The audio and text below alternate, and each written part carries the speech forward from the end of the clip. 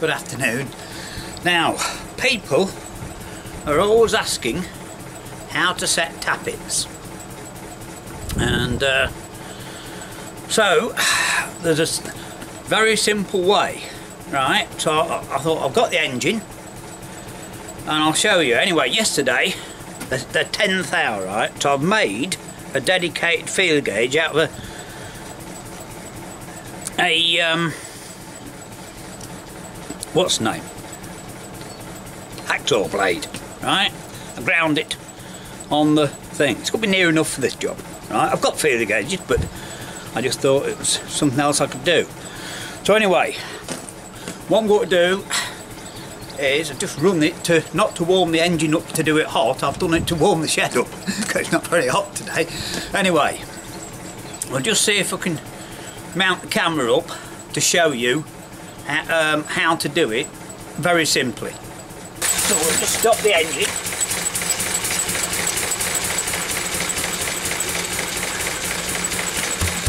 There we are. The only reason I've run it is just to give a little bit of heat in the shed. Right, I've loosened the bolts. So the first thing you have to do is take the rocker cover off.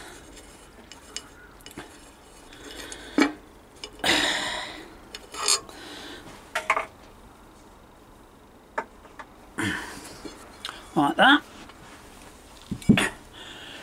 And there's the tappets, right?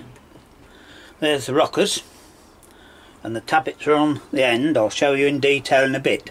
So all you do, on a petrol engine it's advisable to take the spark plugs out, because this way it involves a lot of winding, right? And on a diesel you want to pull the stop lever out.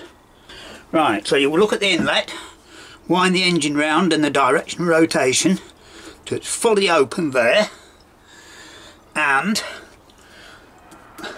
watch where it is, and it wants to be around one full turn, which is there, right? That now is on the back of the camshaft, because the camshaft, you know how a 4-stroke engine works probably. Now that's where you set the tappets anyway. So using my new feeler gauge I've made, we will see, and that one is a bit loose. I was expecting this because they want to be, the book says for this engine between 5 and 10 thou, right? And I've got plenty of feeler gauges, but now we don't know how tight they are, but I've got some spanners ready, so we can loosen it off. There you go. And I'm not sure if it will work or not. And then what you do is, holding the nut like that, tighten this bit, right? And you tighten it down. You can unscrew the nut if you want a little bit. It's best to, actually. There we are. This is actually quite free. I'm a bit surprised. So there we are. Now it's a bit tricky on this engine, but till it just grips it there. That's it. And then as I say, it doesn't matter if you tighten it a little bit more on this engine. So holding it like that, I've got the arm in the way. Now you can see what I'm doing. That's all that matters.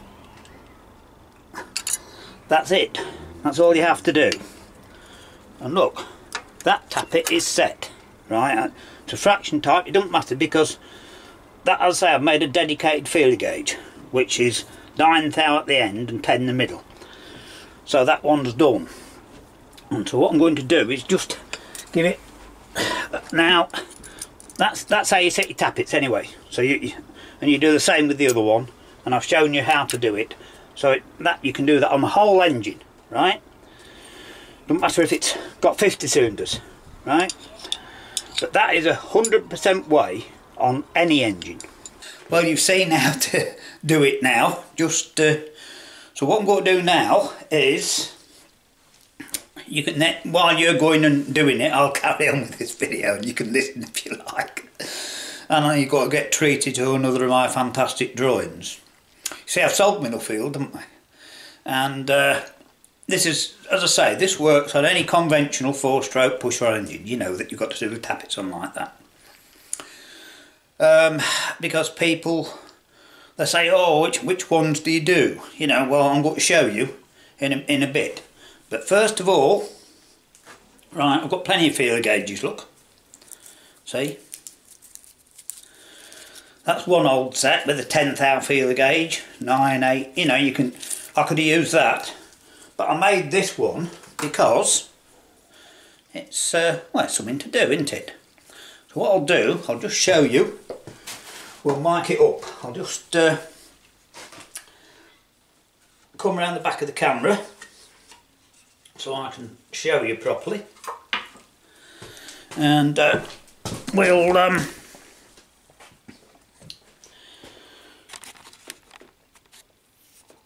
yes, you can see it there. Right, because I want to show you the micrometer, you see.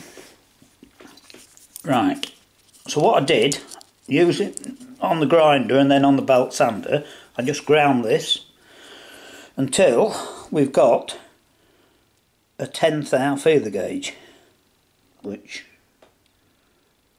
I think you can see that well enough. See? 10th thou. Right, so, and it's got to be bent at an angle because as you see they're inside, so I thought, you know, again, just for something to do, we've now got a dedicated feeler gauge for the lister. Right, everyone remembers a 4-stroke engine, suck, squeeze, bang, blow. You know, that's how you remember it. So the camshafts look like this. You've got one like that and one lobe like that for number 1 cylinder, right? That's number 1 cylinder, so that's your first lobe and that's your second lobe, right? Then your next cylinder is this way, and it can be sometimes the reverse, but this is the configuration of them, right? That's number 2 cylinder. So that is your 3rd lobe, and that's your 4th, right? The next one is like that, but it's this way round, like that. So that's number 3 cylinder, and that is the 5th lobe on the camshaft, and that's the 6th. Right, and your last one is like the front one but the other way up, so it's like that and like that, you see, and that's number 4 cylinder, and that's number 7 on your camshaft, and that's number 8. Right, I'll just zoom in a little bit on that. Now there's 2 ways you can do this, as you can see from my fantastic drawing. Right, look at the lobes on that camshaft. These valves are open on number 1, so number 4 are shut. So a lot of people, when those 2 valves are open, what you call rocking, right, in the middle, like that now, you set those 2. When these 2 are rocking, you set number 3. When number 3 is rocking, you set number 2, and when number 4 is rocking, you set number 1. Now that method works, and it is, I did it like that for years, until it saves turning the engine round a lot, you see. Now, there's another way which works on some engines, but not all, and it's called the 9 method. And what it is, as I said in the video, the best place to set the tappets is on the back of the camshaft. And as you can see from here, if that's like that, they're not quite on the back of the camshaft. You see what I mean? If one's rocking, you know, they're here, not there. Are you with me? So, there's another method called the 9 method, and that's why I've written these numbers down. So, when number 1 is fully open, in other words, it's spun round a bit, right? You set number 8, because if you look on there, number 8 is opposite to number 1, which is why it's called the 9 method. So number 2, you set number 7, 3, 6, right? I've drawn them upside down, sorry, that's number 6, there, and that's number 5. My mistake, there, put it right now, right? Because you see the inlet is first, right, obviously. I've drawn it backwards, I think, but it doesn't matter. Anyway, and number 4, you see, you do number 5. Look, see what I mean? They're like that, right? So you get it now. So you can do it that way, but it doesn't work on all engines. So the reason I've said, if you take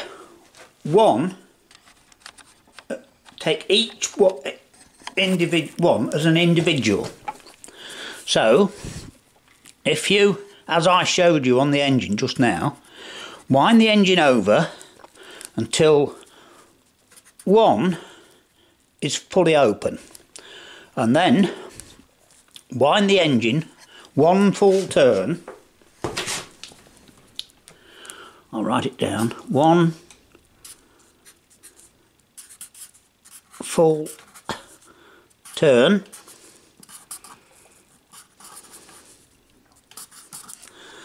Right. The camshaft runs at half engine speed. So then, that rocker, that lobe on the camshaft, will be the other way up.